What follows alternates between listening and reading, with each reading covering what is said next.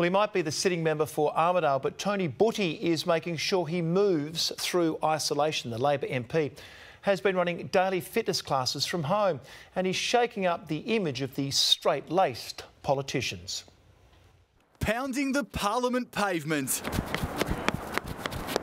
Tony Buti is switching question time for workout time. How you going? It's Tuesday this morning. We're going to do an aerobic session. People have been encouraged to stay home, so I'm a bit worried they're going to become inactive, eat a bit too much, maybe drink a bit too much. Over the last month, the member for Armidale has been stepping up, posting daily fitness videos to motivate those stuck in quarantine and put a spin on his serious life as an MP. And remember...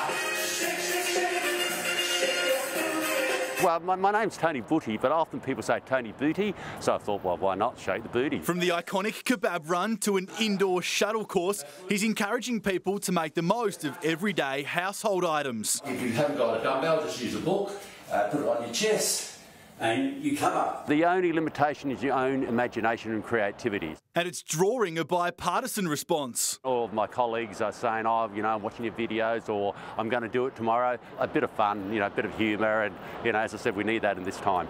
Even if the steps of Parliament aren't at your disposal, the member for Armidale says all you need is a patch of grass or a spare room to get moving. And like me, have a positive attitude. And Josh, also make sure you enjoy it and have a bit of fun. So shake your booty. Shake, shake, shake.